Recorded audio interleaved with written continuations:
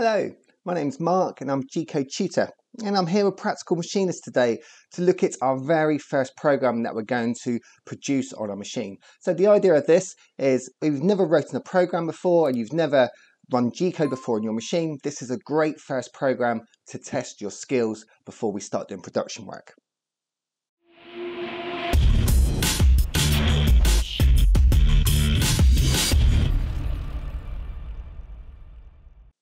Okay, so what we're going to build in this lesson is a washdown program. So once we've finished machining, we've got swarf everywhere, there's chips everywhere, the machine's a mess, we can run this program just to clean the table.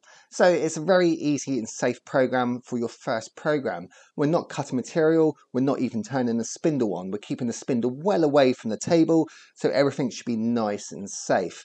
Now, I'm not suggesting that you copy my program, because you should never ever copy someone else's program when writing G-code. Each machine can be slightly different and we need to be aware of that. But the idea of this is to give you some ideas, to show you some options, to show you some example G-code of what this might look like if you were to do this. So when we're running our first program, we always have to do certain things to make sure we stay as safe as possible. We don't want to crash a machine, and of course we can't rely that our program is correct when we first run it. We need to do a tape tryout, we need to run that program to prove it, to make sure it's safe before we can sign it off and say, yeah, our program is good. So to do that, we need to have our hand on that rapid control override knob, and we need to have this as low as possible. We want everything to be moving slowly the first time we run this. And you might also want to keep your finger on the feed hold button just in case. Now, single block is also highly recommended, so we're running line by line. And as you hit cycle start button, you can see where that position is going to next. So we want to look at not only the position that our cutter is currently in, but where it's going to, that distance it's going to travel, and then we can look in the machine and make sure there's going to be nothing in the way. So if we see that the Z movement is moving down 4 inches, we can look in the machine, make sure there's 4 inches of clearance below our spindle before we hit cycle start and read that line. So these are the standard basic safety things that we have to do when we're running a tape tryout or a program for the first time. So bear that in mind, and certainly don't copy my program line by line and expect it to run. Any program you find online will probably not run in your machine, because every machine is slightly different. We need to take an example program and then compare it to previous written programs or the machine manual, preferably both, so we can get a good idea of how this might look inside your machine. So this is just an example program, it's just an idea for you to go away and write your own version of this before we start running it in the machine. Okay, let's have a look, see what that program might look like. Now, of course, if you want to learn more about this subject, you want to go deeper into G-code programming, I've got a 4-course bundle over on my website, GCodeTutor.com, where I teach all aspects of G-code programming. And there's also some classes there on computer-aided design, computer-aided manufacture, machine shop, maths, health and safety, manual turning. There's lots of stuff over there. So it's worth popping over and seeing if there's a course there that would help out where you're at in your career at the moment. Okay, so let's make a start. Now our first line there is a letter. It's not a 0, that is the letter O, followed by a program number. Here's our safety line that I've spoke about a lot in previous lessons and videos here with Practical Machinist. So if you want to know more about safety line, go through their back records and see what I teach about the safety line there. Okay, so we're going to start off by doing a tool call. So I'm just calling tool 1, and MO6 turns on our automated tool change. So that will bring it over into the spindle of our milling machine. So on this line, we're setting our tool data up, we're setting our Z lengths up to make sure that tool is not going to crash straight into the table the second we hit cycle start. So look into how your machine handles this, how you set tool lengths, etc., and make sure this is in place along with your work shift dating before we start the program. So here I'm just wrapping into X0, Y0, just in the center of the table. So we're assuming here I've set my work shift datum right in the center of the table there. So X0, Y0 will be right in the middle of the table. And I've also set my Z0 to the table as well. And if you've got fixtures and stuff on the machine, I would set your work shift Z datum to the top of those fixtures. So that way any plus movement in Z we know is going to be clear, and so we don't want to hit any minus movements, because then it's going to be approaching into where things are on our table.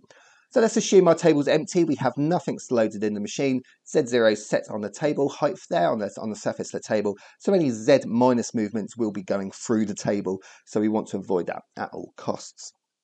Okay, so MO8, this is the most important thing for a washdown sequence. We're going to turn on the coolant and we want the most fastest, floodest coolant you have. It might not always be MO8, but whatever M code your machine requires to turn on all the coolant and flood it as hard as we can, so we can have got a nice load of coolant there to wash down our machine table. So now I'm switching over to G01, our controlled feed route move, and I'm giving it a feed rate there at the end, and we're coming 10 inches above the table, so plenty of clearance. On this line, I'm speeding up our feed rate a little bit. Now we've moved in Z, I wanted that to move slower so we can make sure everything was fine. Now we can really speed up that feed rate a little bit. And G01 is still active from the line above, so we don't need to reinstate that. And I'm moving to X 24 inches over to the plus direction in X there. And once we've reached that point, I'm going to come back and go 24 inches the other way. So I'm assuming our table is at least 4 feet long, and we're going from one side to the other just in X. And I'm keeping Y0 the same on both of these, so we're keeping that cutter right in the center line. Now we don't necessarily need to state Y0 again because the machine is already there. I've stated it 3 times in a row now, and we really only need to put it on the first time. After that, it's not going to do any damage. The machine can read that, it's fine, it's not going to get confused. So if you're unsure, you can always state it again and the machine will be fine. It's not going to throw up an error there. So now I'm coming over to Y plus 1 foot or 12 inches there. So we're moving up in Y, so it's a nice diagonal move from the last position.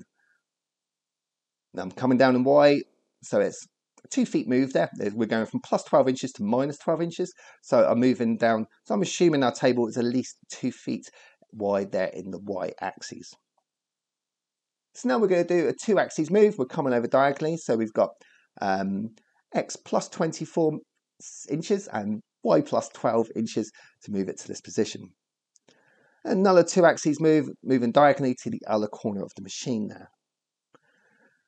So these steps would depend on where you want to clean the machine, whether you want to follow the T slots and go across the table, or whether you just want to do a quick wash down as I've done here. So this is a great place to experiment. You can play around with these moves here.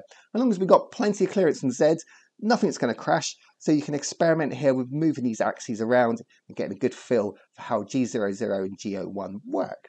So once we've done all that, we can now rapid our tool up out of the way. So I'm rapiding up 15 inches from our table here, or from wherever I set my Z0. And we're using G00. So the machine is going to move in its fastest possible way using a rapid move. Now this is our go home command. When it reaches this command, it's going to send the tool back to its home position in Z, and then I'm going to follow that up with its home position in X and Y. Now I like to do Z on a separate line to make sure it's fully clear from anything that's in the machine. This is an extra safety move. So first of all, we're going to move Z right the way up, out the way, and then we're going to send it back to its tool change position in both X and Y. There's a lot less chance of it colliding with anything here. It's a bit more of a safer move. I'm going to turn the coolant off with MO9. And finally, I'm going to finish the sequence off with M30. This tells the machine that's the end of the sequence and to rewind it back to the beginning of the program. Of course, in the old days, it was actually a physical rewind with tape machines. Now, it just searches back through the front of the program and starts from there again. So the idea of this program is to not copy mine. As I said, it's to use this as a way to make your first ever G-code program. And the things we've got to watch out for is it's very safe. Where it's your first program, you've got to be extra careful. Everything has to move very slowly when you're overriding that feed rate with the rapid override there. Finger on the feed hold button at all times. Single blocking, taking things very slow, making sure it's all fine. And once we've done that first sequence and we've gone through it and nothing's collided and there's been no near misses and everything is how it should be, then we can speed it up and let it run by itself, confident that it's going to follow the same toolpath as before. So there's a few things here to watch when you're starting this off. Make sure you set your data position correctly and make sure the tool is set correctly. Once these two things are done and you write a basic washdown program with plenty of clearance there from that table, you'll find that it's a great confidence builder for your first ever program that you've run. Okay, so I'm Mark from GCodeTutor. If you want to know more about programming with G-code, computer-aided design, machine sharp maths, all sorts of stuff, you can pop over to my website, GCodeTutor.com, and there's loads of free and paid resources there to keep learning more and more about programming your CNC machines.